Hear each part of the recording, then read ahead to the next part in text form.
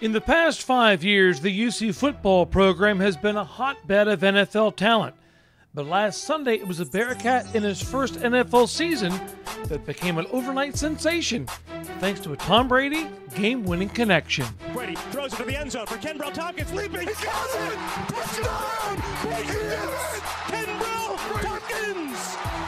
Brady's back! That's your quarterback! I was just so excited and happy for him. Just watching all the hard work he put in over here, the years that he was at Cincinnati, and just watching it pay off in such great dividends. That he was able to catch the game-winning touchdown on Sunday. That was just amazing. I was so excited for him. I tweeted him and I just let him know congratulations. I mean, I wasn't surprised. I knew his ability from day one when he got here. I mean, he plays hard and he was always good catching the balls. He always stayed out late, catching balls with the jugs. I mean, I wasn't surprised. I was happy for him. That was the only game that was on, and he made a lot of plays, and I was happy for him. I was excited, and he deserves it. That's all I can say. To hear that Tom Brady said that, oh, Kenbrell Tompkins is my favorite target, and he came in day one, and he came in like he's been here for 10 years, like a veteran, that doesn't surprise me at all because his work ethic was like no other. Coming out of El Camino Junior College, Tompkins had to sit out his first year before he was able to play with the Bearcats.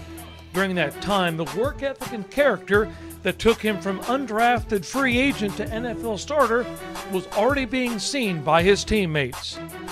Surprised? No. I mean, it's rare that you see a guy go undrafted to being a starter immediately, but with KT, I always knew that he had talent. I always knew that he had the work ethic to do it. So with him, I wasn't very surprised at all. He comes in every day, works. So when he was here, he worked hard every day. Didn't miss a day, didn't miss practice.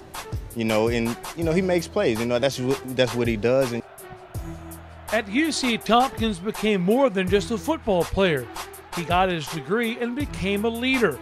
So when his teammates saw what he did on Sunday evening, it was no surprise. Actually, it's what they expected. The guys are not surprised because they saw, he raised the standard as far from a wide receiver perspective. He raised that bar pretty high just because of the way that he worked.